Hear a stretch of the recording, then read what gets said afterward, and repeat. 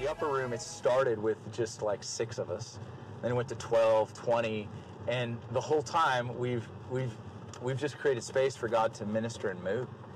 Yes, there's been teaching. Yes, there's been the traditional facets of church. We've had that, but it's always been unto the presence of God just taking over and wrecking us.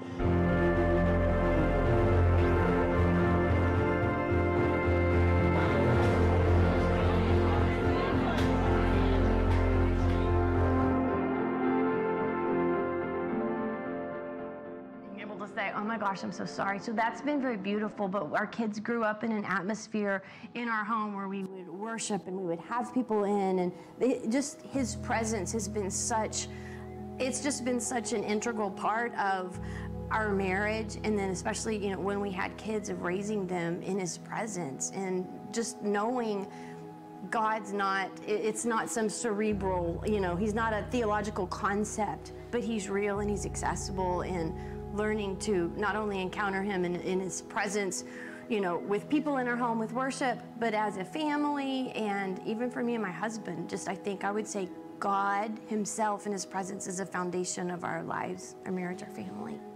I wouldn't know how to parent or do marriage without the Lord.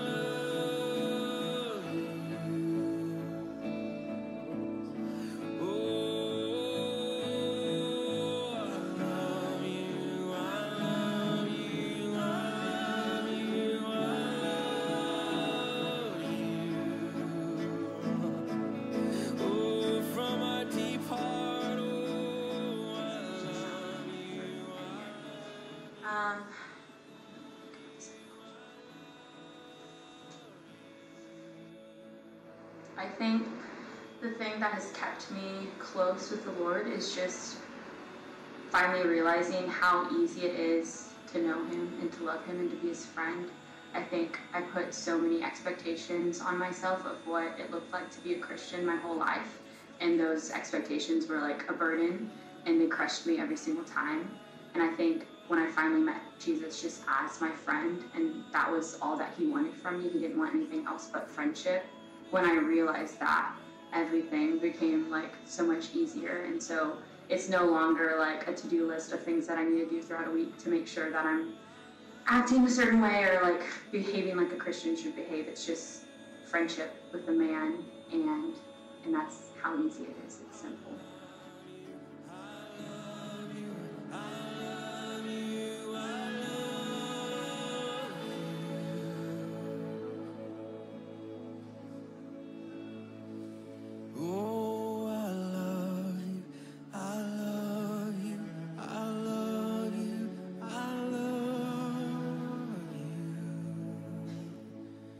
Just join with his song over us tonight. Oh, I love you, I love you, I love you, I love you. Heaven's song to earth sings, I love you, I love you, I love you, I love you. All of heaven is singing to earth right now. I love you, I love you, I love you. By confessing the name of Jesus, you got grafted into this plan, and it's a plan of redemption that's still playing out today. And so the Maranatha cry, as much as it is about what's to come, it's also understanding what has been. We're stuck in this tension of the kingdom is here and the kingdom is coming. There's this hope of glory that's within us, but this hope of glory that's coming. And we need to emphasize both, but one leads to the other and the other leads to one. Like there's this beautiful tension and dance between these two realities. And you have people that are like, it's all about the now. And I'm like, yes, it's about the now, but it's also about the until. It's all about the until. Yes, it is about the until, but it's also about the now. There's this urgency in the here and the now that the Maranatha cry brings. It's not an escapist like, oh God, bail us out. It's there's a coming kingdom that's within me. There's a coming kingdom that's around me. There's a coming kingdom that you're invited into.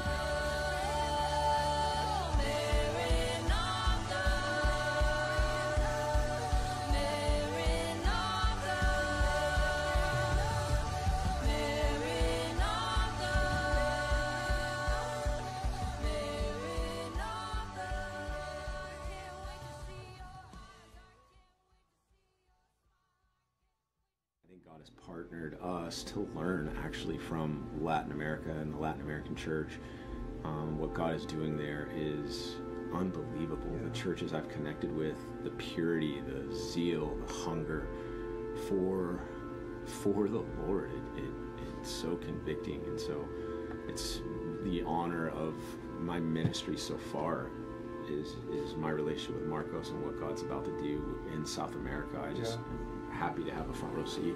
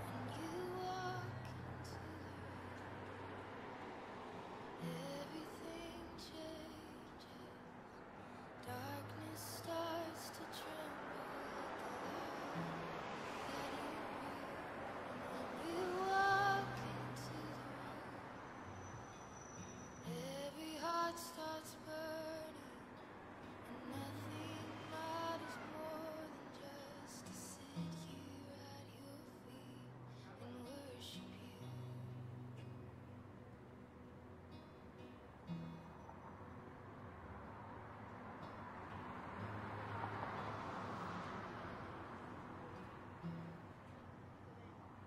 I know. I'm deciding where I'm gonna go. It's better than I could have ever dreamed of. It's better than I could have ever planned. It's making music with my family, with my best friends, and all of a sudden, like, we started off in this building at Oaklawn, you know, and then just worshiping together because we love the Lord, and then coming to this building, you know, and the fact that I get to be a part of it, whether it's singing, whether it's setting up, whatever, I'm just so honored because it's such an answer to my prayers, but it's so much different than I thought, but it's better.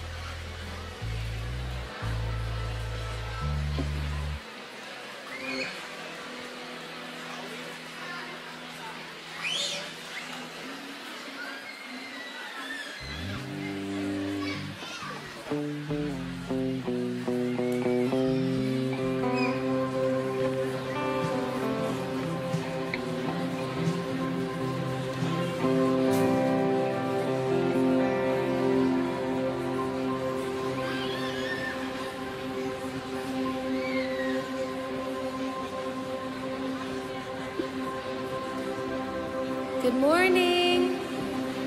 Good morning. We're gonna worship, so everybody stand. And if you want to come to the front, you can. Your babies can come to the front.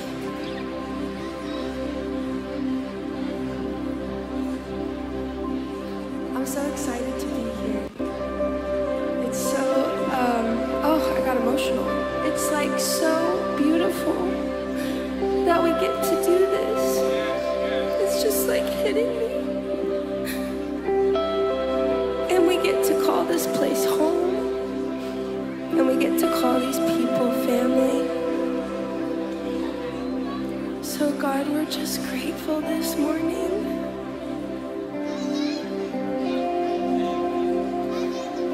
Thank you for this place, God. Thank you for this room.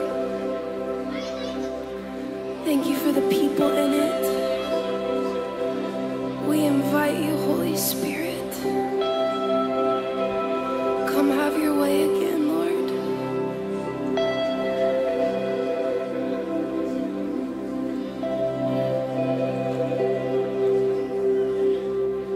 Thank you, God.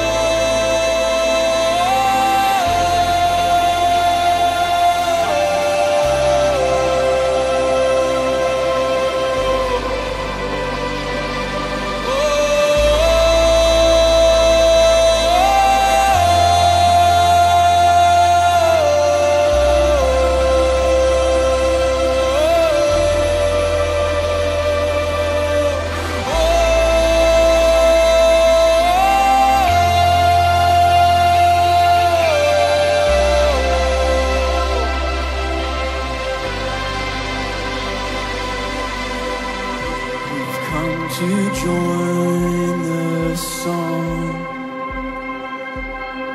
sung long before our lives, to raise our voice along heaven and earth alike. We've seen your faithful hand, your mercy without end, a King who bled and died, a God who sighed. Oh, we've seen your faithful hand. We've seen your faithful hand, your mercy without end, a King who bled and died, a God who sacrificed, be enthroned upon the praises of 1,000 generations. You are worthy, Lord of all, and unto you the slain and risen King, we lift our voice with heaven, singing worthy, Lord of all. Be enthroned upon the praises of 1,000 generations. You are worthy, Lord of all, and unto you the slain and risen King. We lift our voice with heaven, singing worthy, Lord of all.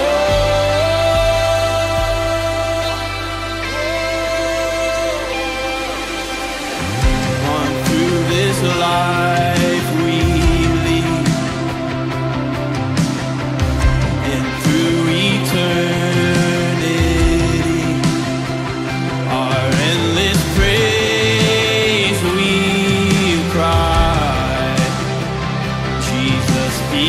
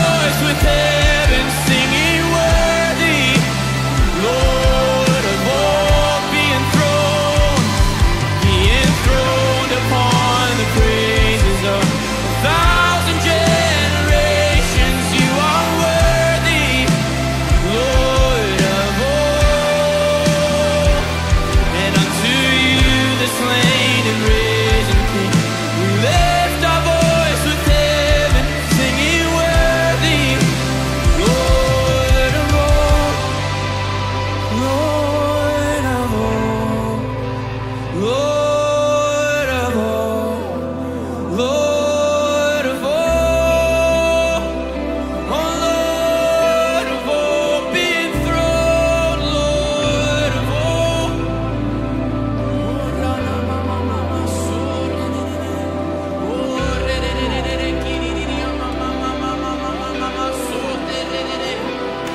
I see 10 and 20 and 30, 100 and 1,000 generations behind me and before me, all lifting up the name of Jesus, all lifting up the name of Jesus. I see 10 and 20 and 30 and 100 and 1,000 generations behind me and before me, all lifting up the name of Jesus, all lifting up the name with highest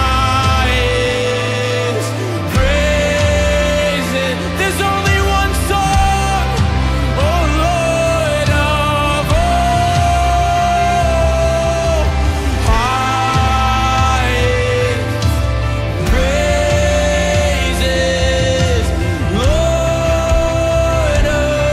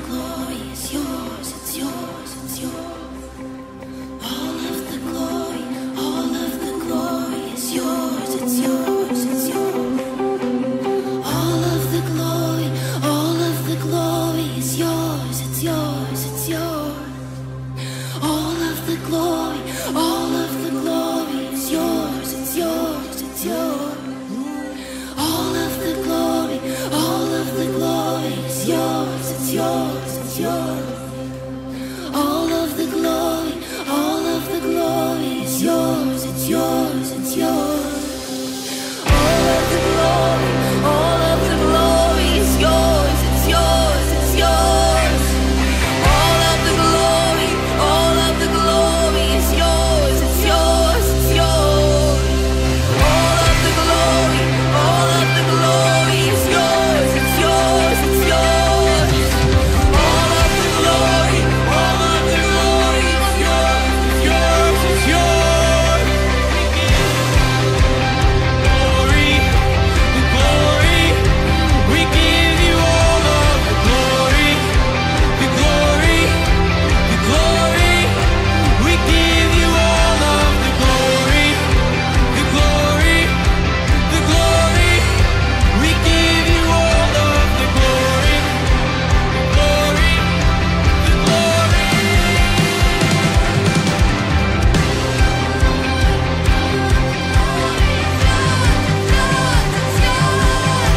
All of the glory is yours, it's yours, it's yours. All of the glory is yours, it's yours, it's yours. All of the glory is yours, it's yours, it's yours. All of the glory is yours, it's yours, it's yours being thrown. All of the glory is yours. Establish your throne here. All of the glory is yours. Establish your throne. All of the glory is yours.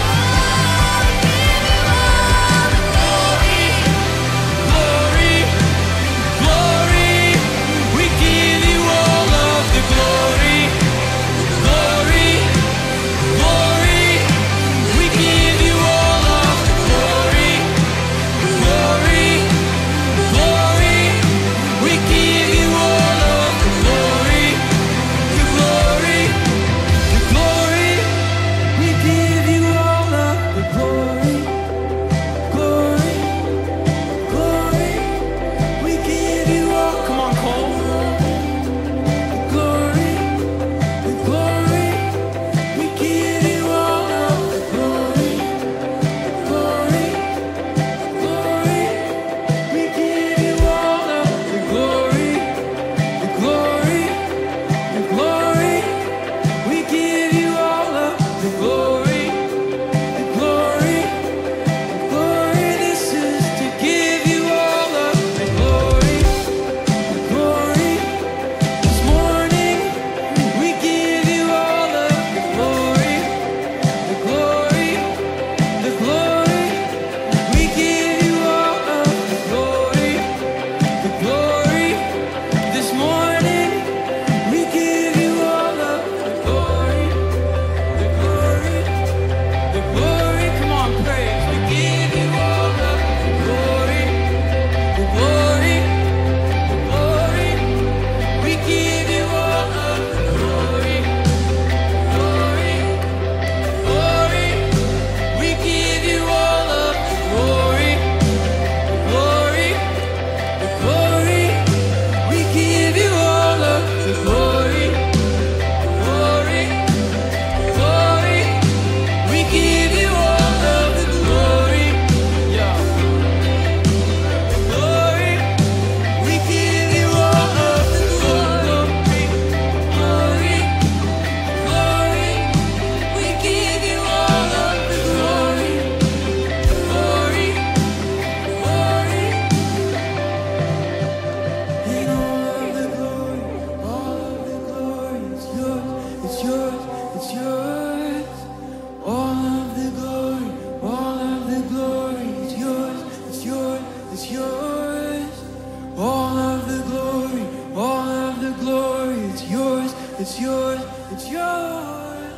All of the glory is yours, it's yours, it's yours.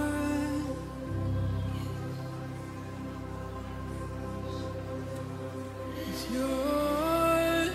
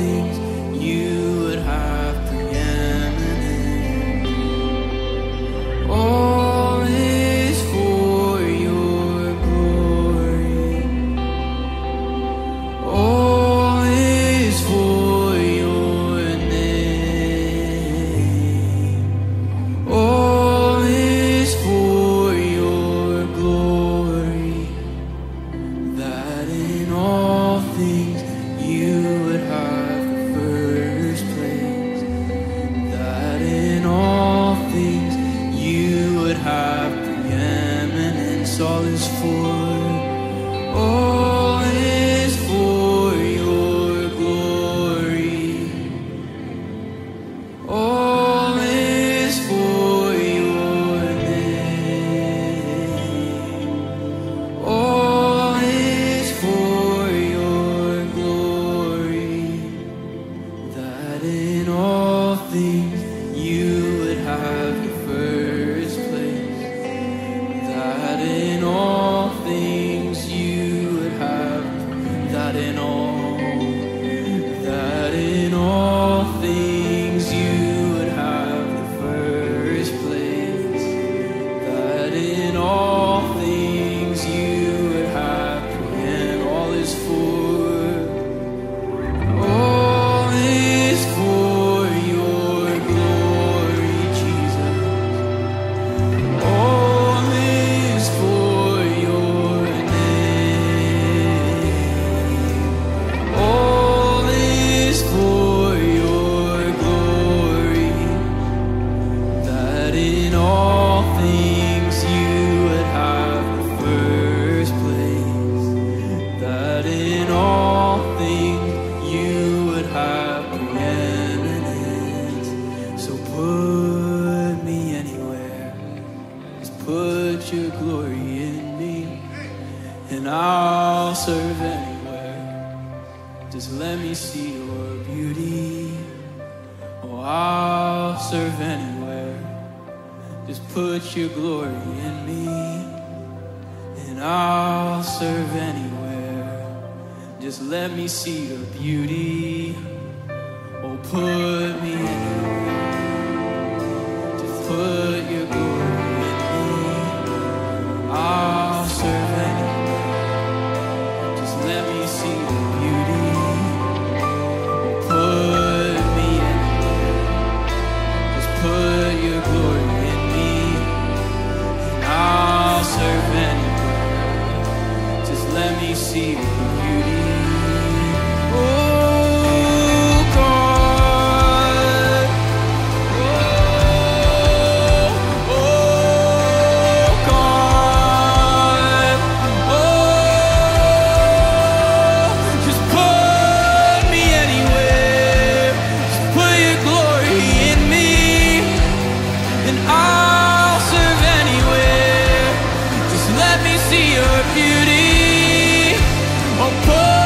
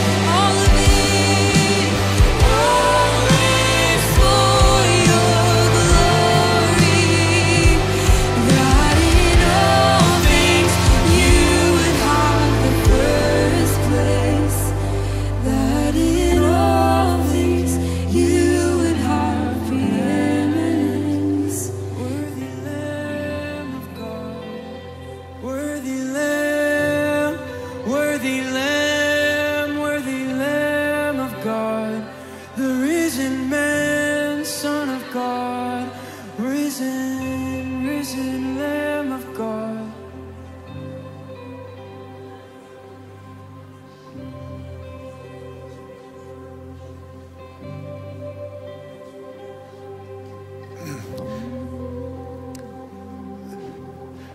That phrase, my God, my joy, my delight. We're about to receive communion. You can stay standing, but grab it. Should be in your seat there. It's also up front if you need it. I've asked my friend Alzavian to come up and help me. In pre-service prayer, we're praying for you and for our time together, and we sensed the Lord's desire to release and impart joy. And we always end with our hands in the middle, 1, 2, 3, and we declare something. And today it was enjoy, both I in joy and E in joy, that we would enjoy being in joy, his joy.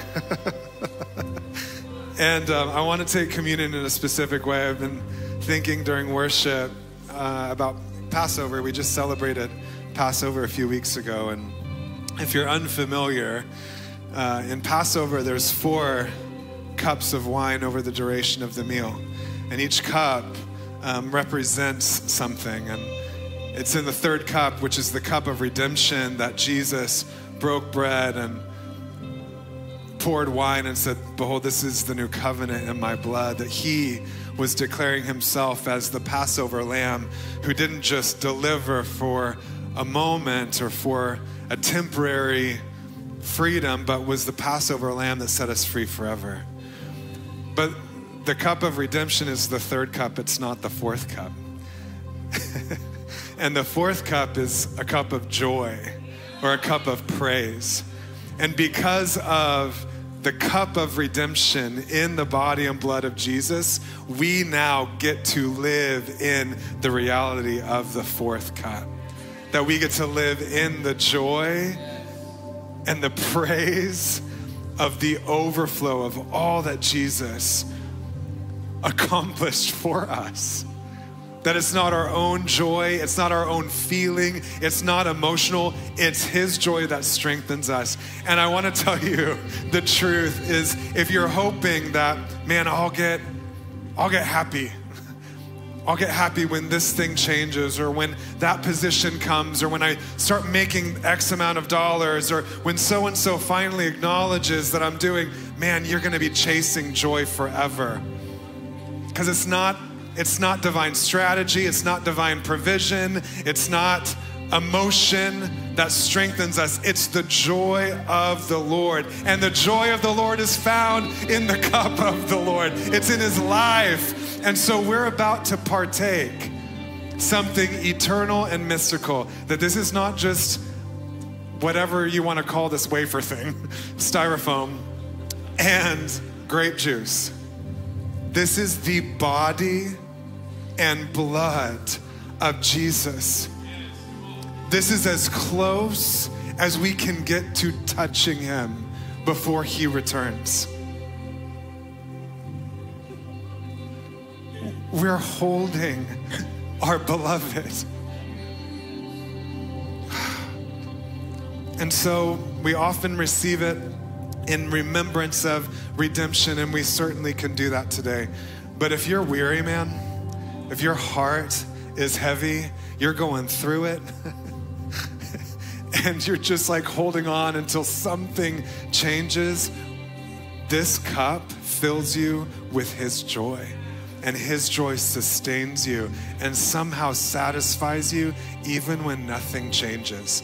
And when that's the reality, man, we shine like stars in the universe, because the devil can't manufacture that, and the world's got no claim on that, but that's our inheritance, beloved. Amen. So I'm gonna take the bread, and then Alzavian, who so embodies the joy of the Lord, is gonna pray for the cup of joy. So if you take the bread, and Jesus, we are so thankful that you put on flesh. that you dwelt among us. That because you, the eternal, glorious Son of God, became man, you know us. Because you were us. You know our weaknesses, our frailty, our desire, our limitations, our beauty and strength. You know it all because you were found as man. Jesus, we thank you for your obedience in every breath, to walk obedient to the Father, to walk in full dependence to Holy Spirit, to fully embody his nature, his character, to reveal his ways and his face to us. And that in your body broken, you are declaring to us that we can follow you. Because your body was broken, we can partake of your wholeness, that we now partake of your divine nature. What a gift you've given us in your body broken. Thank you, thank you, thank you for the bread of belonging that we now hold, and we receive it in joy that we belong to you. In Jesus' name, you can take the bread.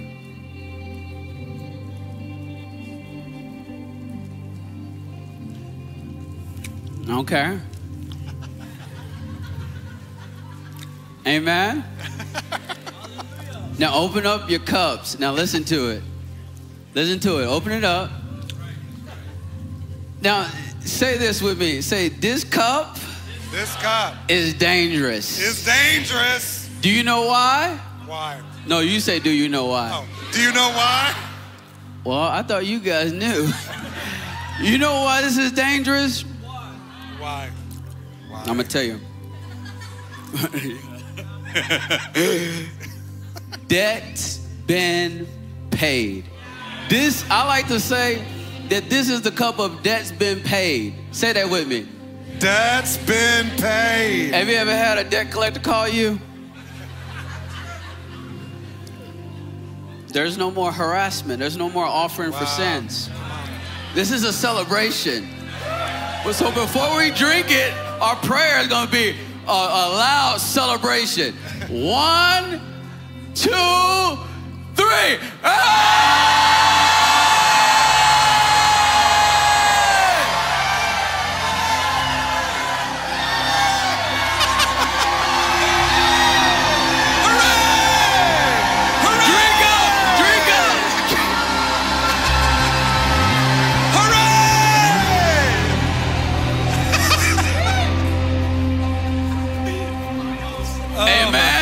Something ain't right when you take the cup, man. Something ain't right. That's amazing. Thank you. Oh my gosh. We bless you, Jesus. Thank you. We love you. We love you. Thank you, team. Thank you for leading us so beautifully, man. Hey, say hello to somebody next to you. Look them in the eyes. Welcome them. Give them a hug. See the joy of the Lord in one another's faces.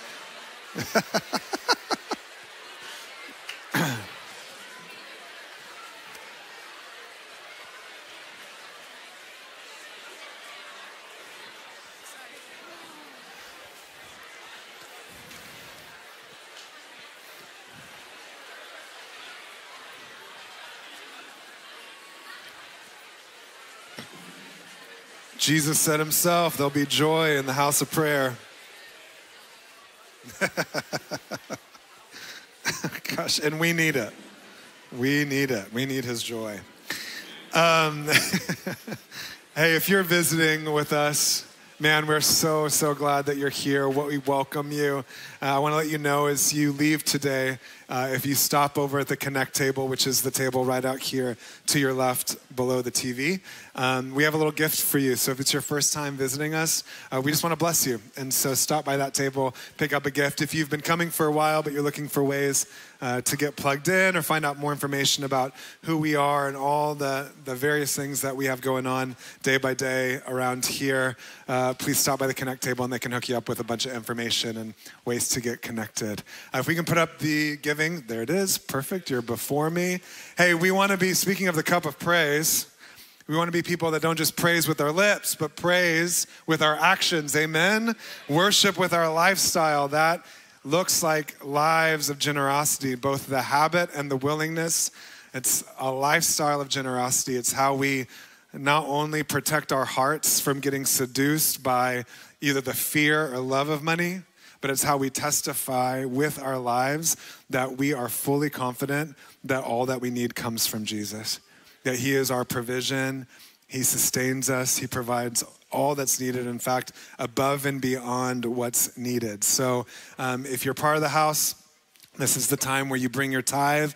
You can use the QR code or those various ways to give. There's boxes in the corner you can drop checks or cash in. If you're visiting, please give as well. This is good soil. Keep your tithe in your local church, of course, but man, please sow into what God's doing here. It's beautiful what's happening in this community. So, all righty. I want to invite Javanna Charrington, our women's pastor, up as you, yes. I call her the teapot because when she's in the spirit, she's like, yes, like it's amazing. But, was it just last weekend? Golly, last weekend, over 300 of you ladies were at Bloom for a weekend away. What? And so she's going to give a little testimony about all that the Lord did, which was profound. So let her rip. Yeah, where my Bloom women at? It was so fun. So we had a range of women from 18 to 78 at Bloom. How incredible is that? Multi-generational. It was awesome. Divine friendships were made. Connections were made. Women that hadn't been seen in a long time got seen. They got looked in the eyes. They got massages from other women. It was sweet. It was incredible. The way the Lord showed up in freedom, he broke strongholds. Women got freed and salvations were there. God showed up. Yeah, let's give God a hand on that. Larissa did an amazing job of leading women to the feet of Jesus as she talked about the woman at the well. It was super powerful that night. Someone prayed over a woman she was in the DFW area, another church, and she was like, hey, what is tongues? And walked her through tongues, and she received tongues that night. And what else? One of my favorite testimonies was someone who had miscarriages. She had lost her twins around 16 weeks. And there was an older woman in her cabin praying for her in the night. And in the night, that woman had a dream that there was a woman in her cabin praying for her. She got set free, and she's never the same. She got emotional healing that night. There was relational healing. There were, just freedom and dance. We let go, and it was amazing to see the power of dance one of the nights, and just how we were dancing and just being silly, but freedom came in the room and God met us. So can y'all just stand up with me and give God a shout for what he did in women? Thank you, God!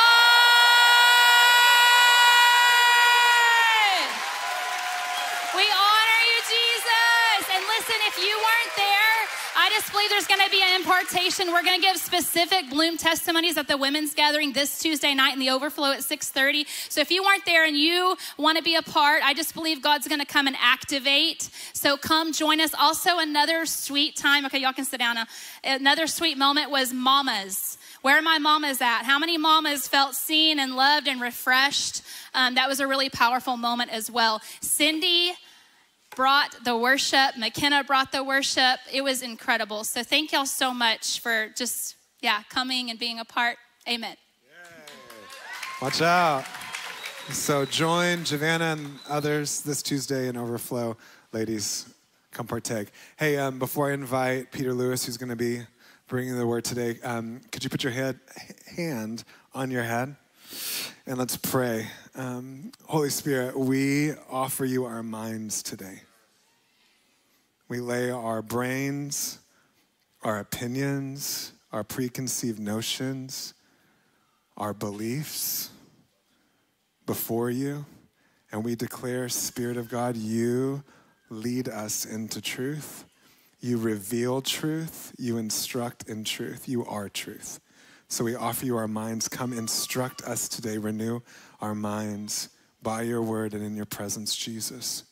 Set us free. In Jesus' name, amen. If you would stand and properly honor none other than Peter Lewis.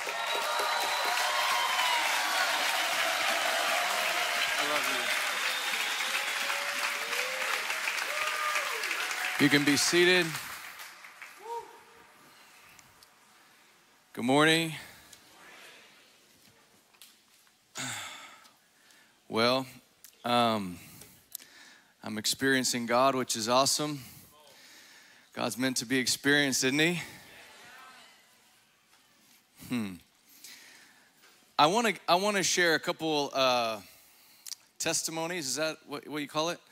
I have one testimony that Miller wanted me to share. So last week we took up an offering for Gen Z for Jesus. September 9th, am I right? Yes, say whoop, okay.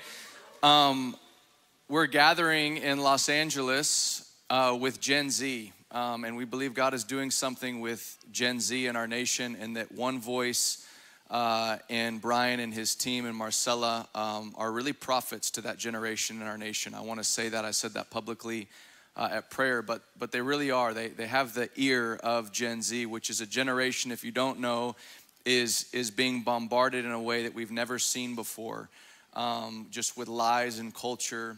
And these guys and their team have the ear to speak the word of God and to see salvation and revival among Gen Z. My eldest daughter, Faith, is the fruit of their ministry. And I want to just testify to you, my daughter is on fire in public school, preaching the gospel in her public school. Not a program, it's not a deal. She just, hey, Faith, how was your day? It was good. What'd you do? I shared the gospel with some of my friends. Yeah, you did. Tell me about that. And I want to just, as a parent, articulate that I'm aware of the tension of public school and all of that. And yet we were made to raise our kids to be on offense. We're not playing defense, church.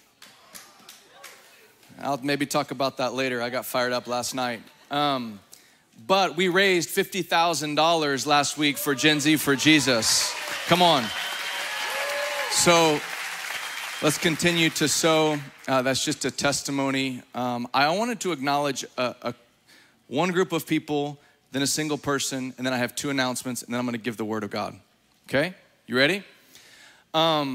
If you're a parent of one of the wonderful children that was down here, I want you to stay seated, but I want everyone else, if you don't have a kid in children's church this morning, I want you to stand to your feet, and I want us to bless the parents who brought kids, stood in line, who wrangled children during worship.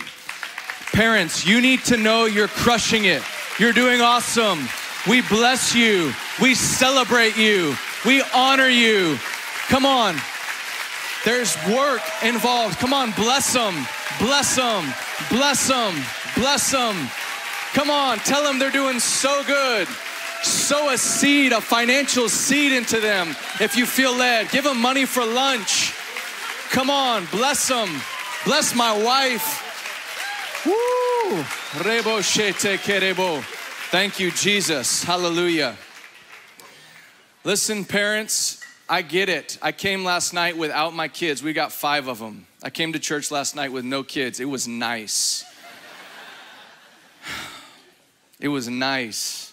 I just showed up. I worshiped the whole time. Didn't think about any of the little ones. Just enraptured in glory. And when my kids are here doing WWF on the carpet, it's sometimes hard to pay attention. And so I just want to acknowledge you. We see you. God sees you. And you need to know and feel like this morning that you're crushing it. You're doing a great job. God wants you to know that. Amen? Be thou encouraged. I want to honor someone. This may just be uncomfortable because I don't know this person, but my sister in the back in the camo, can you stand up? It's you. You looked behind you. Yeah, you're wearing camo. So what's your name? What is it? Kylie. Do we know Kylie? Everyone knows Kylie? Okay, I was in the back worshiping and I looked. Kylie's Bible is filled with highlighter in pen.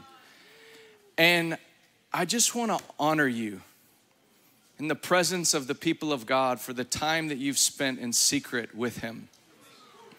And I just want to tell you, like, I don't know you, but I know you're going to finish well, because I'm looking at your word and I know your heart is for him, that you really, really love God. And you say, you can't tell that from a Bible. Yes, I can, because you don't spend that amount of time just out of duty. And I can tell even in your countenance that you really love him. And you know this, but he really loves you and he's pleased with you. And your time spent in secret, it's not in vain. And so I just want to bless you. You have something to say. You're anointed of God. And so don't wait to just run after him with all of your heart. Whatever he's put in your heart to do to advance the kingdom, I bless you in Jesus' name. Can we honor her?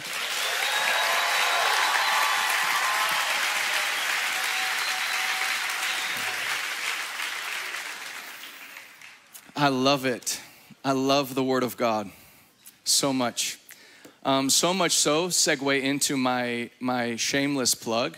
Tomorrow night, Upper Room is offering a foundations course that will be filled up by today, I promise you. So Christy and Alzavian, can y'all come up here real quick? Just stand up and wave at everyone. So yes, this is my wife who's amazing and anointed and beautiful, and Alzavian who's a joy bomb. Our small group, which we've been meeting together for about 2 years, we are hosting a foundations course going through my latest book, Now That You're Born Again. And you may say, well, I'm not a new believer. And that's kind of how it's been branded. And it's true. If you're not a new believer, that's fine. It's really foundation. So if your Christian life is up and then down and hot and then cold and you're riding the roller coaster of your emotions, your foundation may be a little wobbly. And so the whole purpose of this class for 5 weeks is to establish you in the new covenant, which is awesome. And so I'm guessing by the end of today, it'll be full. So if that's you, then you say, I want to really get my foundations established in the new covenant. I want to invite you to that personally. It's going to be awesome. It's going to be glorious. And so I think there's maybe 30 spots left. And so you can connect table, go online, UR Dallas, whatever the website is. And there's, look at that, QR code. I'm living in 1995. There's QR codes, connect tables. So bless you with that. Amen? Okay, last one. And then we're going to open the Word of God. On July 3rd, some of you know this, we are inviting our nation to take communion in Philadelphia. So I'm inviting people in Philadelphia, in the tri-state areas to come. We're gonna gather on Independence Mall, which is right there by the Liberty Bell. Oh, whoa, there's a bell in the sky on the painting. Praise God. All right, that's awesome. Well, let me just speak on that. So you may not know, but the Liberty Bell, how many of you know what the Liberty Bell is? Raise your hand if you know what the Liberty Bell is. Raise your hand. Okay, so 64 of you. On the Liberty Bell, fun fact, is inscribed Leviticus 25, I believe. On the bell in our nation, one of the most historic square miles in our nation in Philadelphia, we have this bell that was rung to gather the people to basically hold Congress and all these things. And so the bell cracked, we know the bell cracked, but on the bell is the Jubilee scripture, Leviticus 25, that says, proclaim liberty throughout the land to all its inhabitants.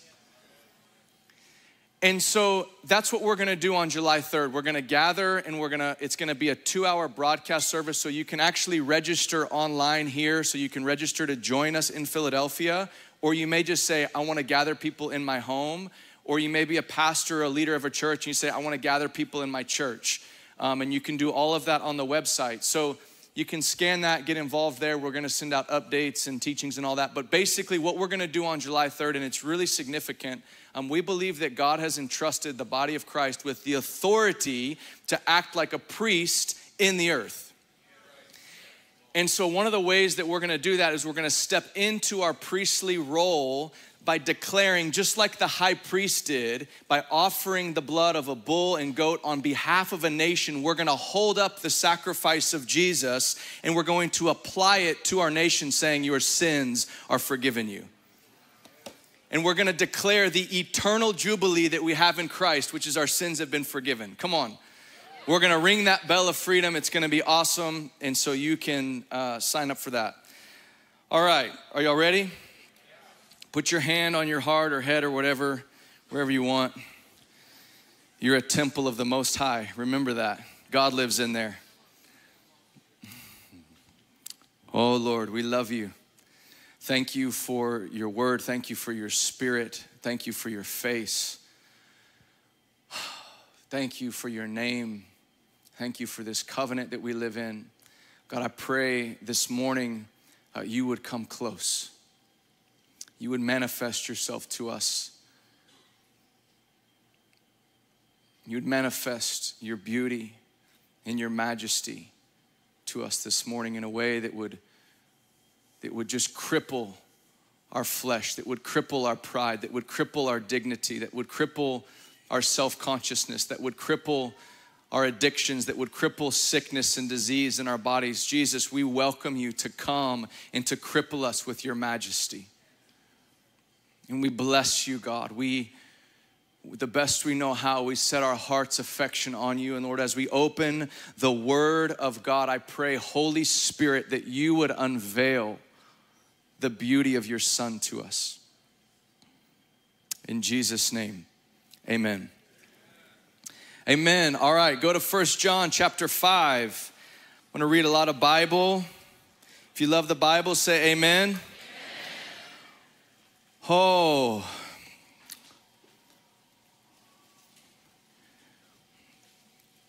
Can I say one thing about worship? Did y'all notice we were singing about giving God glory for about 40 minutes? I used to have a hard time connecting my heart to that phrase about giving God glory. I didn't know what that meant. And usually it was accompanied by incredible melodies that I would sing, and then about 30 minutes later, I'm like, what am I singing? Is anyone relate? I just gave some of you permission. You're like, wait a minute.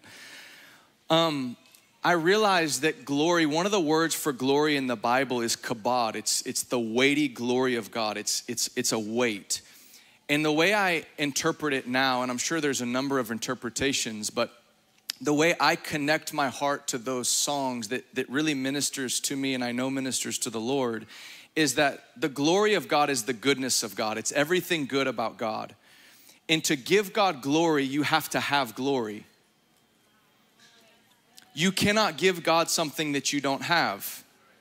This is why a lot of our hearts don't necessarily connect with that song. We're like, it feels like the right thing to do to give God all the glory, but we don't really know what glory is. And here's how I interpret that and get my heart in line with that phrase and that in those choruses, is that everything good in my life, every nice thing that anyone has said about me, the beauty of my wife, the glory of my children, the glory of this wonderful church home, my health, my strength, my legs, my breath, every good thing that I have comes from God. It's glory. My good looks. What? You gotta have glory. Who said amen? Come here, I love you. I did not hear a loud enough amen from my wife. That's okay. Oh, that was you, okay. I heard many amens. I was like, yeah. So you have to have glory. So this is what we're saying. We're saying, God, everything good that I have, I know that I wasn't meant to carry it around because it's heavy. Goodness that comes from God is heavy. You weren't meant to carry it and to figure out how to possess it. You were meant to just give it back to God. We sang it this morning. All it comes from you and it goes back to you. That's the beauty and the amazingness of that song. Okay? Amen. So when you hear that, you can connect your heart. All right. I just had to get that off of my chest. 1 John 5:4 says this: for everyone who has been born of God overcomes the world.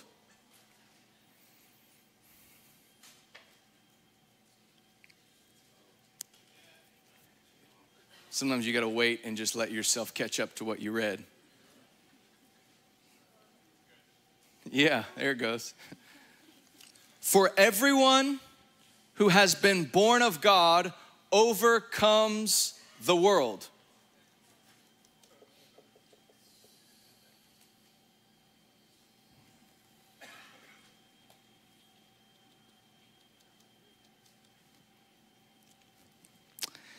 And this is the victory, say victory, that has overcome the world, our faith. Our faith. This is the victory that has overcome the world, our faith. And I want to remind us this morning about what we believe. That's what we're going to do this morning. You're going to leave this morning strengthened in the faith. Because this faith is the victory that overcomes the world. And how many of you know right now, our world, our nation, there's a lot of wildness happening. I know you know because the airwaves are filled with news and knowledge about what's happening in our nation on a political realm, the immorality, sexual brokenness, injustices, murders, like it's filling the airwaves. All of the darkness in our nation is filling the airwaves. But one of the things I love about Jesus and I love about the Christian faith is that you and I were born again to overcome all of that. I like overcoming. I don't like being overcome. You weren't designed to be overcome by sin and darkness and death and to live under a cloak of shame and heaviness and oh my gosh, the big bad world.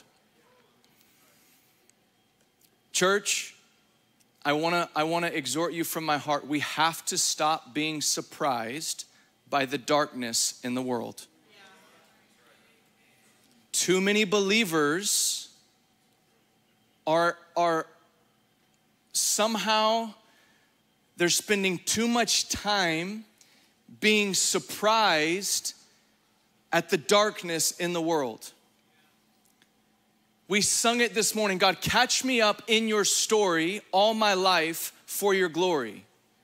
Well, if you're born again, if you're born of God, I want to tell you, you have been caught up into an amazing story. And it goes like this. Sin entered the world through a guy named Adam.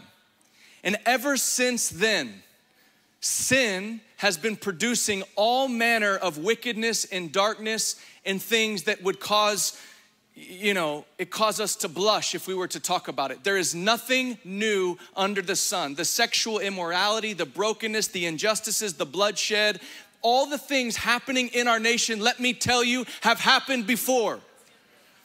There is nothing new happening right now. And at the root of all of it, and this is a paramount principle for the church. See, I see the church and we're talking about all of the symptoms or the fruits of sin. You name them, they show up on news headlines. People get murdered for no reason. It's awful. Sex trafficking, it's horrific. The political corruption, people using other people as pawns and political gain and all it's everywhere. The agendas with the sexual brokenness and all of the things seeking to indoctrinate and It is fruit, but at the root there is a common thread called sin. It is sin at the root, and as Christians, we must be unified in our approach to sin. We cannot be divided, because here's what happens is we're having all these conversations about the symptoms of sin in our nation, trying to find some sort of resolution, and we're not.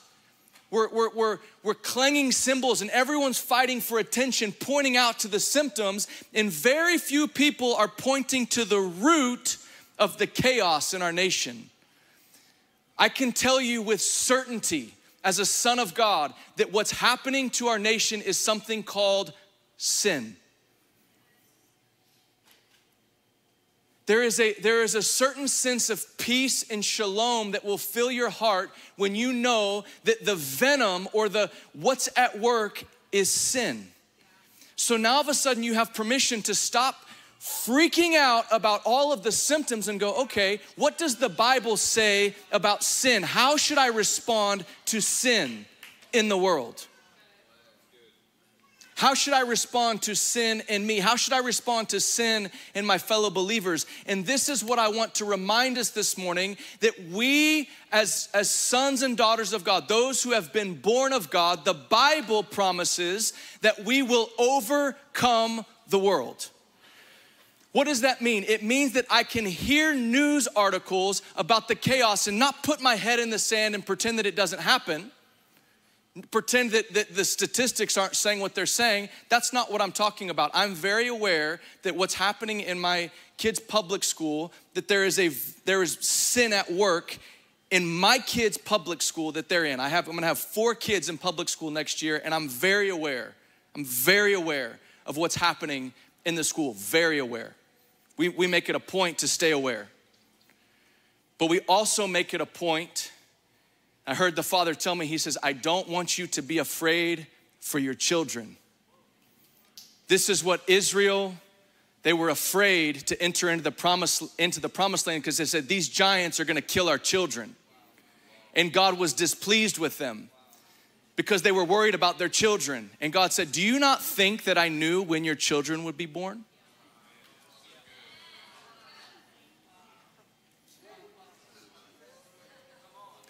So I'm aware of the darkness, and yet I'm more aware of the light. I'm more aware of the majesty of Jesus. I'm more aware of the power of the gospel. And so I want my children to be filled with the knowledge of God. Why? So that they can fill that school with the knowledge of God. That's not just hype, that's not just emotionalism, that's the fact and the reality of the Bible. Those who are born of God will overcome the world. How do you know the world is overcoming you? You know the world is overcoming you because your consciousness is filled with what's happening in the world. And you're responding emotionally and mentally and in all of your conversations to what's happening in the world, not what is happening in heaven, and not what happened 2,000 years ago on the cross. This is what we covenanted to do as Christians. When you said, God, I surrender my life to you, you said this. You said, God, I'm purposing no longer to be obsessed with the world, but to be obsessed with you and to live my life accordingly.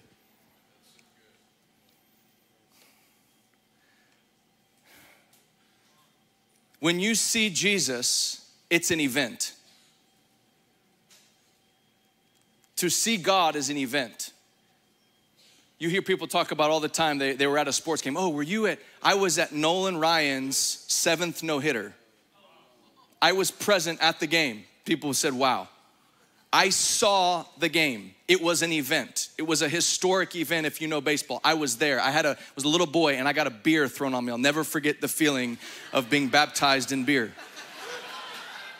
I was like, oh, what is that?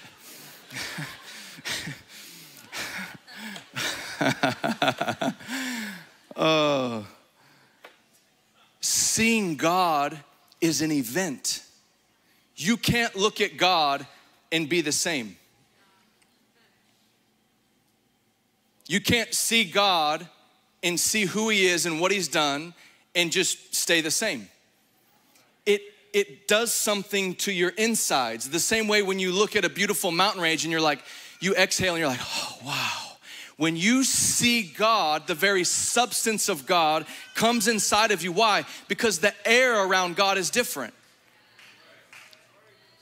Like God, the molecules of air around God are different. They smell different. They taste different. They make you feel some kind of way. Your heart begins to get confident and be built up. And all of a sudden, the darkness doesn't feel dark. Why? Because you are light and you're in the presence of light. And this is what we need, church, in this hour. We need courage. We need strength. We need a strong, living, vital faith that doesn't ignore the darkness, but that goes, wow, I am a burning one because I bear the image of my Creator, and I'm going to go into the world and I'm going to shine. And I'm not going to be afraid of it. I'm going to go, if I'm going to be a teacher, a politician, or in the entertainment industry, or start gospel crusades to declare the beautiful majesty of the gospel. This is what we need in this hour. This is not a time to shrink back. But unless it's our faith that overcomes the world. It's not your faith. You see, people get alone in their closet like, it's my faith. No, it's not. You don't get to have a faith apart from the Christian church that has existed since Pentecost. It is our faith. People can't deconstruct the faith. Everyone's afraid of people deconstructing the Christian. You can't deconstruct the Christian faith. It's forever and it centers upon Jesus. You can either get in line with it because it's an eternal foundation, or you were never on it. You think some clever people in different parts of the earth and then, I'm gonna deconstruct. No, you're deconstructing some man-made experience you had. And rightfully so, deconstruct it till the bones, until you find yourself upon the rock. Because when your life is founded upon the rock, guess what? You're gonna be standing until He comes shining like a star going, I'm ready for you. My master, my savior, my Lord. I'm not gonna throw in the towel. I'm not gonna quit come hell or high water, persecution coming at me. You can threaten me with death all you want. People talking about you're gonna take this and that from me. You cannot take something from me that you never gave to me. I'm not living for this earth. I'm not living for the rights. People talk about their rights, and listen, let's fight for the rights, but let's seek the kingdom of God. Let's seek the kingdom of God. And I trust that as we seek the kingdom of God and we manifest and mature as sons and daughters, we're gonna see righteousness fill the earth. Oh, I pray this season that we're in as the church, that you give yourself over to maturing into the image of Christ. There is not a more glorious journey than to give yourself to mature into His image, into His likeness. Every other thing is a distraction. Every other thing is a distraction. The Christian faith promises that we can actually mature as a people into His likeness. I cannot think of a higher calling and a higher story than that. That sin would be broken off of my life. I used to be a professional sinner. I was a professional. Did y'all know that? I was a professional at it. I was so good at it.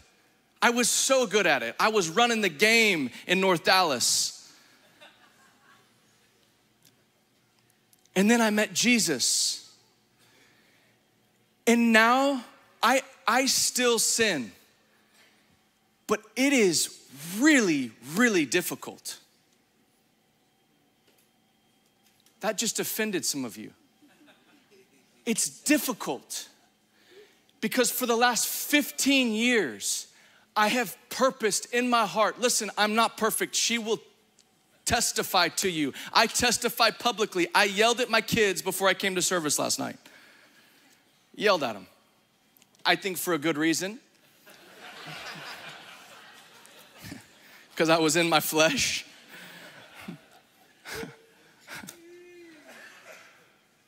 But the more that I see God, the more that I've lived purposing to put my heart upon Him, the harder it is to live for myself, to live in sin, to live bound in self-consciousness. And this is where we're heading. God wants you to overcome. He wants you to be filled with the new wine of the new covenant, to be joyful, to be glad. He's breaking the spirit of grumpy off the church in this hour. There's too many grumpy Christians taking themselves way too seriously. You're not that important. You're just not that important. Your sin does not impress God. And it should not impress the leadership of the church. Your sin doesn't impress me. I'm not impressed by it. I'm just not. I'm impressed by the gospel of Jesus Christ. I don't want to minimize your pain, but I will not idolize your sin.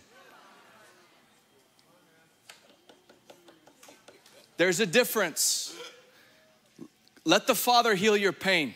Bring your pain to Him. But you put your sin away.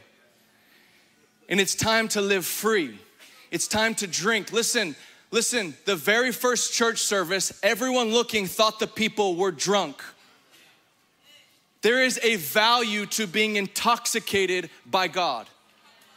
The most intoxicated people that we read about, the people looking, they go, these people are drunk. Meaning physically, they were overcome by the Spirit. Oh, what has he been drinking?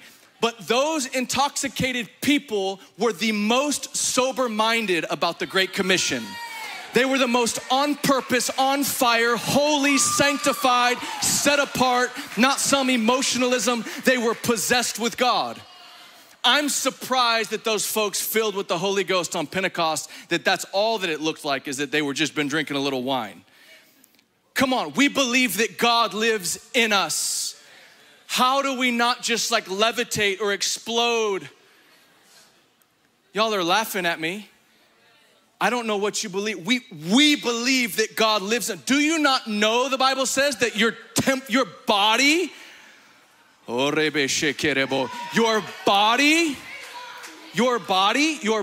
is a temple of the Holy Spirit. Do you not know? Do you not know?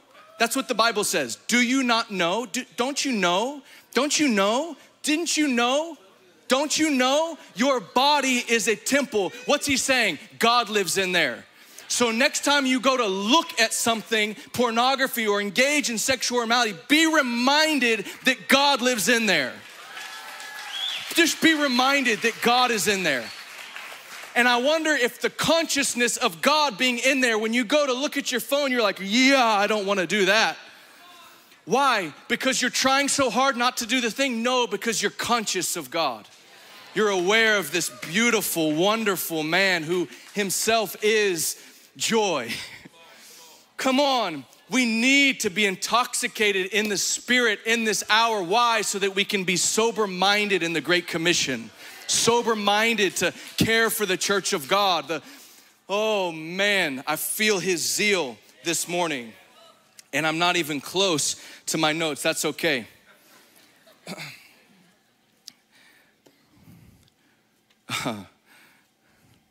I have found personally that we need to give ourselves permission to be glad in God.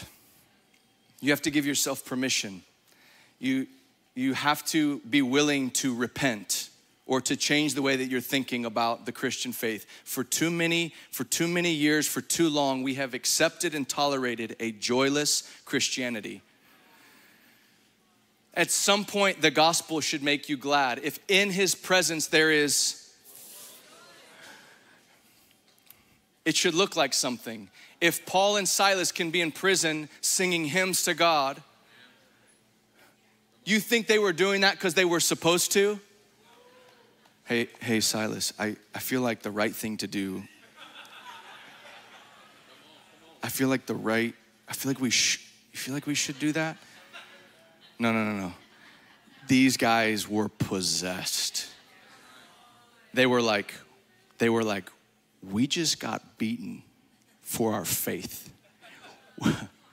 Do you remember when he said, blessed are you when they persecute you and falsely rejoice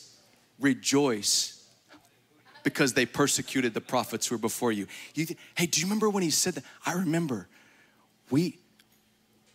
This must be because we're one with him. This wouldn't have happened if we didn't have union with Christ. Hallelujah. and then a bomb goes off and their chains break off and the prison cells open. Come on. But for us, if that happened, it's like, hey, I think I need to go on sabbatical. These dudes, they put me in prison. I was there for 6 months. Come on. I don't want to diminish where we're at. I just want to appeal to us to come up higher. I'm not trying to make small of where we're at in our thinking. I'm trying to provoke you without needlessly offending you. Go to Genesis 3. I'm going to just leave you with this. I want you to see this progression. I mentioned, this is really important, this dot, that sin is at the root of all the chaos and confusion that you see, okay? So please let us stop being impressed by evil, impressed by darkness, all of that. Let's recognize that the biblical truth says that sin is at work through Adam, and because death entered through sin, it spread to all man through this one man. But in like manner, righteousness comes to all men through Jesus Christ. You with me? So when you see sickness and disease and immorality and brokenness and all the manner, just think of it as a tree, and sin is the root of that tree. And if you can figure out a way biblically to deal with the root, eventually the fruit will wither up and die. All right. Genesis chapter 3, I want us to look at and examine how sin entered through Adam so that you can get insight into where sin is still at work in your life.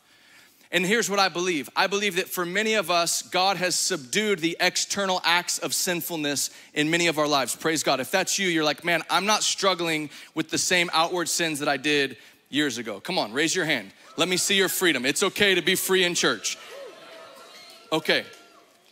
But here, I believe there is still sin at work in the body of Christ that's preventing us from seeing God and responding rightly. And I want you to see this, all right?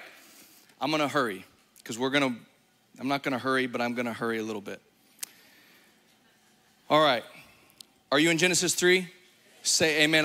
You have to see this in your Bible, and you're gonna leave here and you're gonna be like, what did that guy say? You're like, it's in the Bible. So read your Bible. I promise you, so I'm gonna speak from the Bible. Adam and Eve in the garden, we'll start in verse 6. This is Eve. So when the woman saw, say saw, she saw that the tree was good for food and that it was a delight to the what? Delight to the what? And that the tree was desired to make one what? She took of its fruit. What did she do? She took the fruit. Did she receive the fruit? She took the fruit. She took the fruit and ate, and she also gave some to her husband, who was with her, and he ate. Now God had told Adam, the day you eat of this tree, you'll surely die. So I'm reading my Bible and I'm thinking the next verse is, and then they died. Look at verse 7. This is the first thing that happened to man after they sinned. It says, then the eyes of both were opened and they knew that they were naked. Let me pause you right here. I thought their eyes were already open because she saw that the tree was nice, that it was a delight to the eyes, and that it was desired to make one wise. So the Bible is telling us that there was some aspect of Adam and Eve's sight that was blind prior to eating of this tree. Because the Bible wouldn't have told us that their eyes were opened if their eyes weren't previously closed. And what I believe happened, and I'm just sharing this for the sake of time, is that prior to eating of the what? The knowledge of good and evil, the only thing Adam and Eve were conscious of is God. All they could see was God. They were like, hey, what do you know? People say, hey, what do you know? God. What's the good word? God. Why do you look like that? Why are you smiling all the time? You should see what I'm looking at. I'm looking at love himself. It's awesome. They were walking around in the garden, and watch this. Did God make them naked? Genesis 2:24, the man and wife were both naked and they were. So is there anything wrong with Adam and Eve's nakedness? Was their nakedness a sin? Are you sure? Are you sure? I'm setting you up. Are you sure?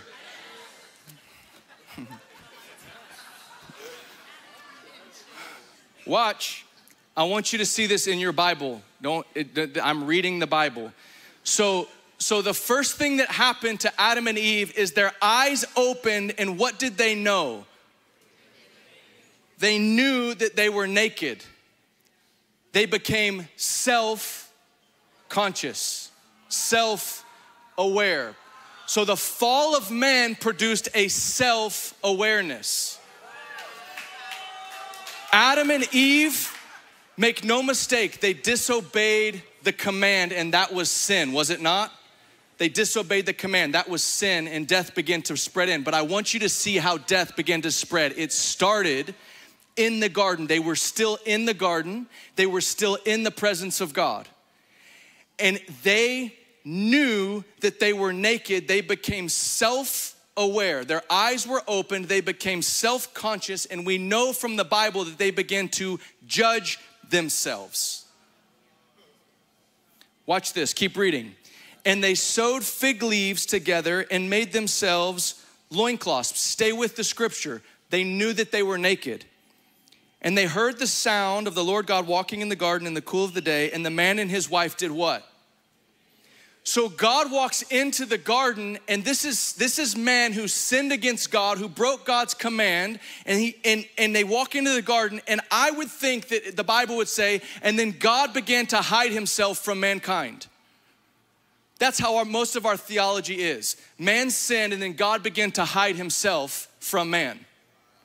But the Bible says that man sinned, he knew he was naked, and God actually showed up into the garden where he had always shown up to be with man.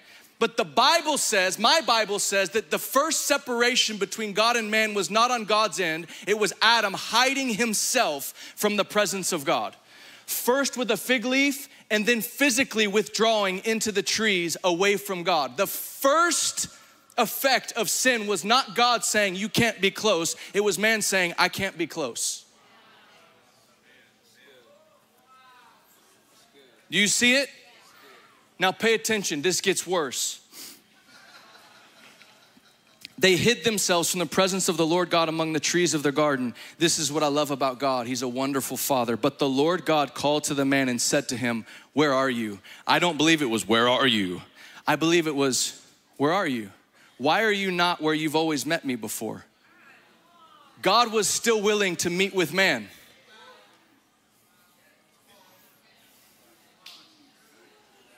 Where are you? Watch this. This is profound. And Adam said, I heard the sound of you. Before God ever addressed anything, he just heard the rustling of God walk in. He heard the sound of God in the garden. Watch this. Oh my goodness. And Adam said, I was afraid. Why were you afraid, Adam? Because I was naked. Huh?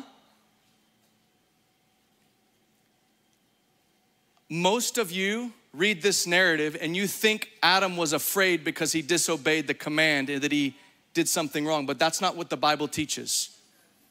The reason Adam hid from God is really important.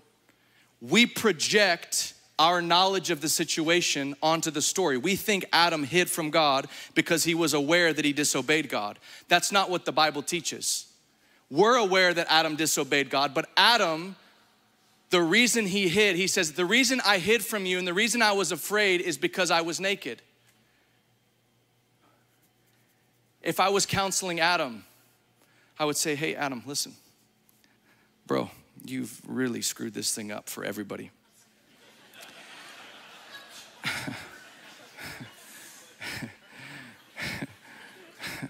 But I got news for you, dude. You are hiding from God for the wrong reason. I see you hiding. I understand why you're hiding, but it's the wrong reason. There's nothing wrong with your nakedness. So what happened? Why the wires get crossed? Adam took his newfound knowledge of good and evil that he was never meant to have, looked at his nakedness, which was good in God's eyes, and he called it bad. This is one of the primary effects of sin running rampant in the body of Christ today, is you're looking at your life calling bad what God calls good. Believers are judging themselves unclean, unworthy of God's love. Why? Because they're conscious of themselves.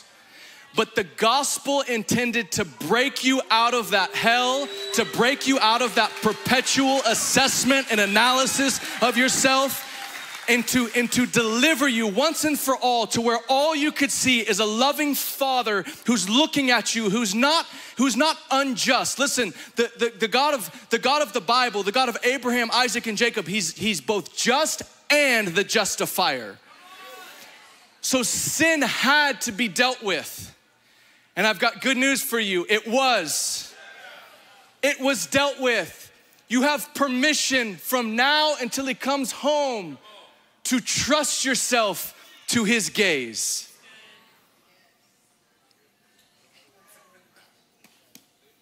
I'm telling you, the church is in a prison of her own self-consciousness.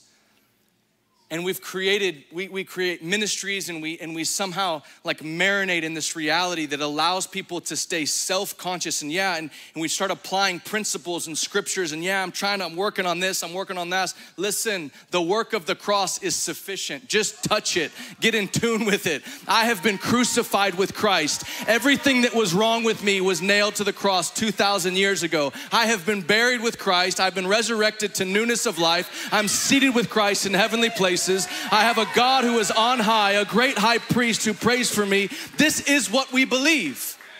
This is what we believe. Come on, this is what we believe. Don't you be distracted. I want to throw this table. I don't know why there's more of you not in the fetal position kicking stuff. I'm serious. This is good news. The Apostle Paul, 1 Corinthians 4. Oh, I'm going. I'm just gonna go. He says, listen, he says, guys, it's a small thing that I'm judged by you or any human court. He says, I don't even judge myself. I'm not aware of anything against myself. This is the Apostle Paul. But watch this. So what is he saying? He goes, my conscience is so clean towards me because I live with the lens of God and the gospel and what he's done on my behalf. He was clean, but watch this. This is so important. He goes, but that doesn't mean I'm thereby acquitted. That doesn't mean I'm perfect. That doesn't mean everything I do is in step. He goes, it is the Lord who judges me. He goes, but watch this. Do not pronounce judgment until the day, until Christ comes. What's he saying? He's saying, I live from this day of judgment on the cross 2,000 years ago. I'm clean, and I'm gonna live with my face upon a smiling Father. The best I know how, I'm gonna live my life knowing that I may stumble, I may fall, and as I'm looking at my Papa, as I'm looking in this covenant of love with my Father, I know that if I stumble, he gave me the Spirit as a deposit. I don't need to go self-searching, self-analyzing. Holy Spirit's gonna testify, whoop, that wasn't right, and you're like, yeah, I don't want that. I don't want that. And you're just gonna go, I repent of that. I'm a son of God. I was born of God. I'm gonna overcome the world. And you keep walking with a clear conscience, free from the obsession of yourself, the obsession of your calling. So many people worried about your calling. You are called to be born again. What better calling is there to be than to be born of God? I wonder why, I don't know why I stood up there.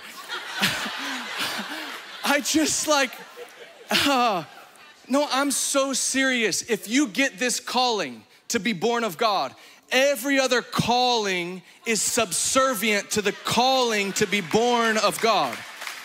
Until you value it and like it and enjoy it, you will be you will be tireless and depressed and anxious. Listen, I love being a husband. I love being a dad. I love getting to do what I do. I love coaching soccer. I love soccer, all the things. But my calling in life is to be born of God and to manifest as a son. And so when that's my calling, guess what? I can do that as a father. I can do that as a husband. If God says, hey, I want you to go do this, I can go do that, and I'm not gonna be panicking because my calling is to be a son. And I'm not worried so much about my identity being wrapped up in what I do, but in who I've become in Him. And so now I'm free, and I don't have to compare myself to you or to someone else. I can actually celebrate you. I can look at someone in the marketplace making all kinds of money, and I can go, man, that's awesome. Do you tithe? You know, I don't know why. I pointed right at Mike. He does. No, you don't tithe. He just gives it all away. So listen, are you with me? Are you guys with me? I wish we had like another couple hours. We don't. Y'all say we do, we don't. Y'all play too much. Can the band come back up? Can the band come back up, please?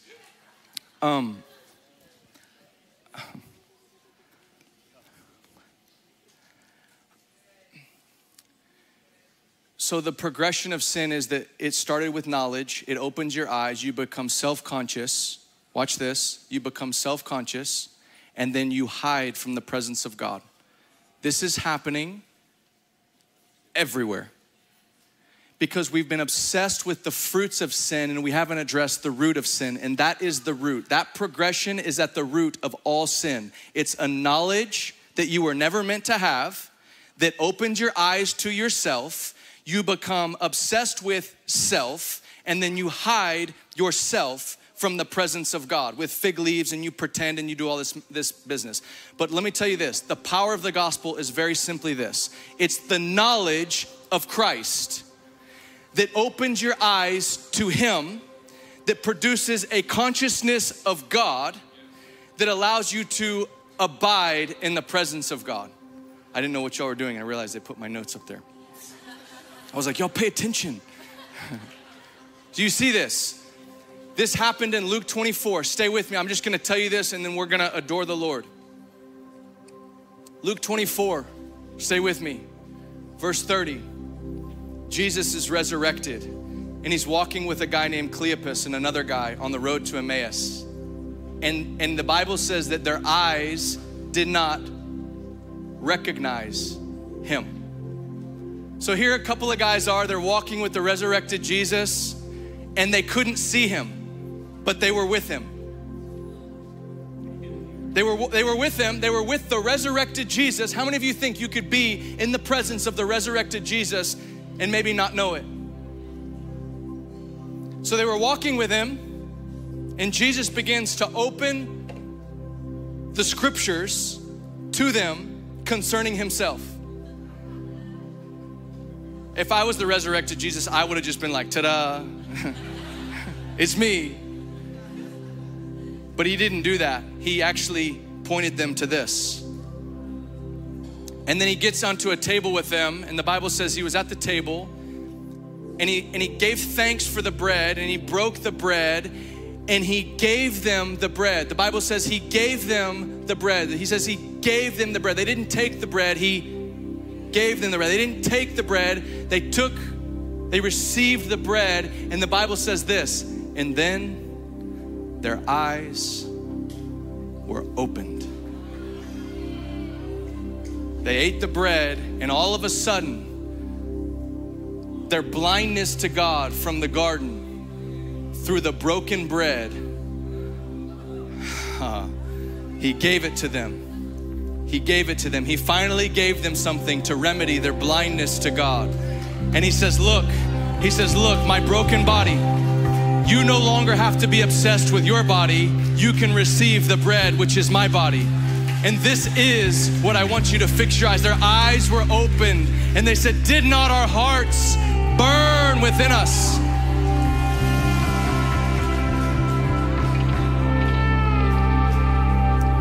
What I'm believing this morning that the Father wants to do is he wants to destroy self-consciousness. He wants to destroy and break the endless cycle of self-judgment and self-assessment and self-awareness. And he wants to liberate you into the glorious freedom of beholding your Father. So just the best you know how. We've already eaten of the broken body. We're gonna just take these last few minutes. If you need to get your kids, get them and bring them back. But don't miss this moment. I really believe with all my heart that he's setting trajectories this morning. He's changing the direction of your life, and he's gonna bring you into the fullness of joy. And so just give him your heart, your attention. These guys are gonna lead us as we close.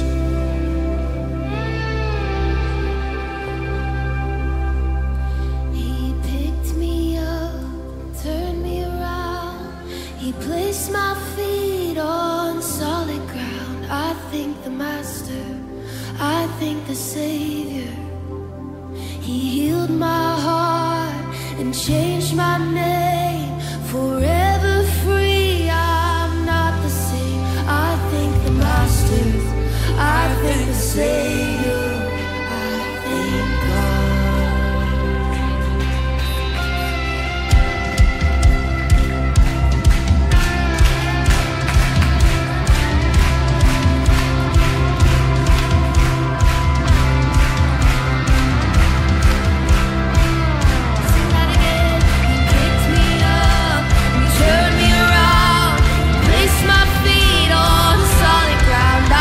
The Master, I thank the Savior. He healed my heart and changed my name. Forever free, I'm not the same. I thank the Master, I thank the Savior. I thank God. Come on now, be free.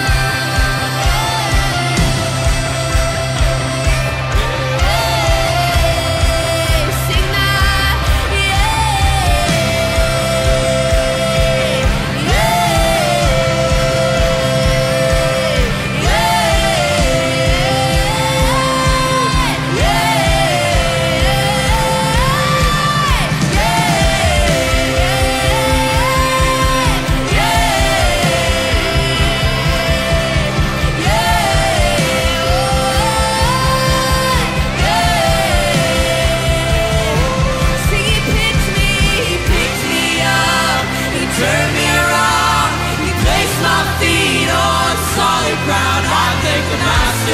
I thank the Savior, because he healed my heart, he changed my name. Forever free, I'm not the same. I thank the Master, I thank the Savior. Sing that again.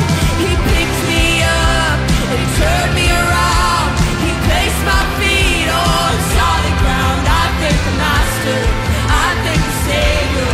I thank God.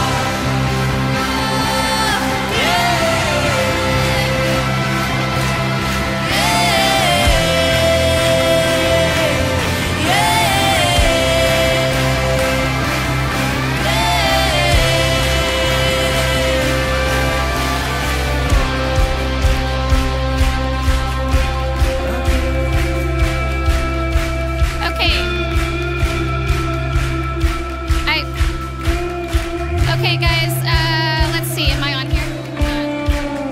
Hello? Can y'all hear me? Okay, so I want to share a scripture with you that the Lord was highlighting to me on Saturday, and the Lord was bringing it back up in my spirit this morning. I didn't exactly know what Peter was preaching this morning. That might sound funny to y'all, but I didn't. So I feel like this scripture is really pertinent because it goes right along with what he shared. And the scripture is this. The disciples are looking at a blind man, and they say to Jesus, they say, was it his sins or the sins of his parents that he was born blind? And Jesus says, it was not because of his sins or his parents' sins. Jesus answered, this happened so that the power of God could be seen in him. And so I just want to say this, that there are some of you, and just like Peter shared, he's wanting to release you to stop looking at the sins of your own self or the sins of your parents, and he's saying, whatever it is that happened to you, it's so that my glory might be seen in your body.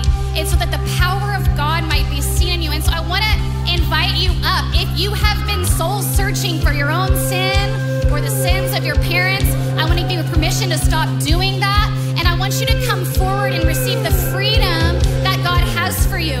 It's so that the glory of God might be realized in your body. So I'm going to invite our prayer team up to pray. But if you've been stuck in a cycle of looking at your own sin or the sin of your parents in order to figure out what's wrong with you, I just want to say be free. And you have freedom to come forward this morning and to say, I'm going to stop doing that. I'm going to look at the Lamb who came and it was slain for me. So Jesus, I just thank you, God. I say thank you, God, Lord. God, I say thank you for what you've accomplished, Lord. And I say that it's all free, God. So God, I ask those that are stuck in sin and those that are stuck in bondage, Lord, that they would come to the freedom of the one who paid a high price, that the glory of God might be seen in their mortal bodies. God, I ask for healing. I ask for deliverance in the name of Jesus this morning. So come forward if you're stuck and you're in bondage to looking at yourself, because today is your day for freedom.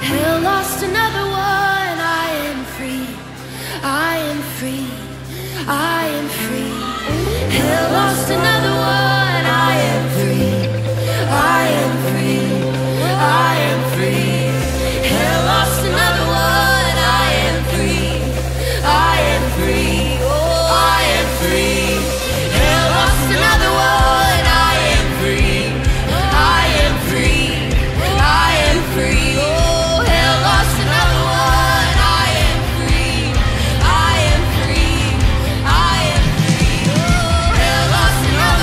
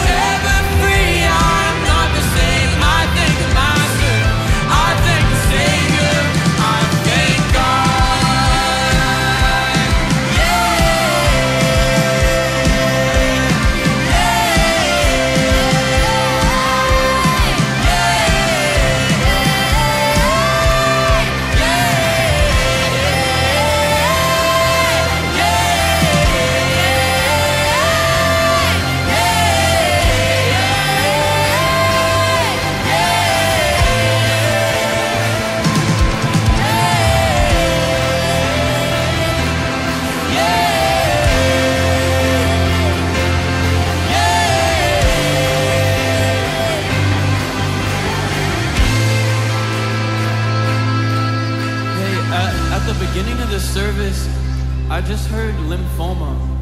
And I don't really even know exactly what that means, but I just keep being reminded of it. So if someone in here has lymphoma or knows someone that has lymphoma, would you just come up here, and I think we're just gonna pray for you as the body and then sing this over you, if that's you. If not, that's cool too.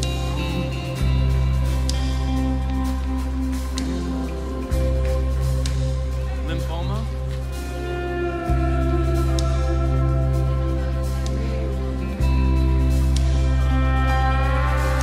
Can we just extend our hands? What's your name?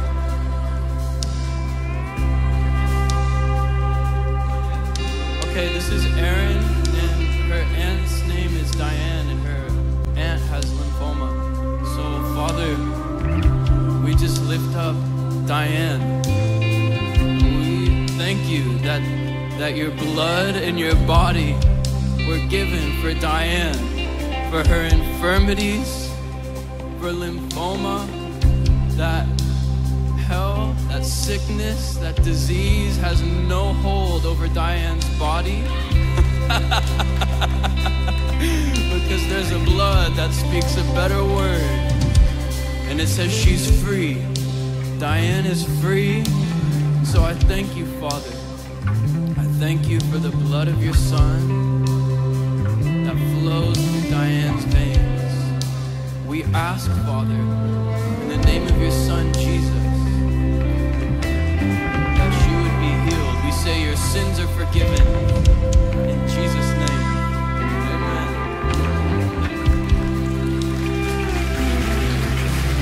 Pick me up, turn me around, you place my feet on solid ground. I thank the Master, I thank the Savior, because you healed my heart, you changed my name, forever free. I'm not the same. I thank the Master, I thank the Savior, I thank God. You heal all disease.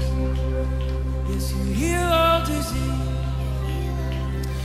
Yeah, in fact, if you have any sickness in your body at all, we want to invite you to come forward and receive prayer. He bore our illness, our sickness, and our shame so that we could be liberated into His fullness, His life, eternal health. So I want to bless you. Come receive prayer. We love you. Keep praising. It doesn't have to end just because the service is ending. Praise Him over brunch, amen. Shine in front of your waiters. We love you guys. We'll see you next week or in the prayer room this week.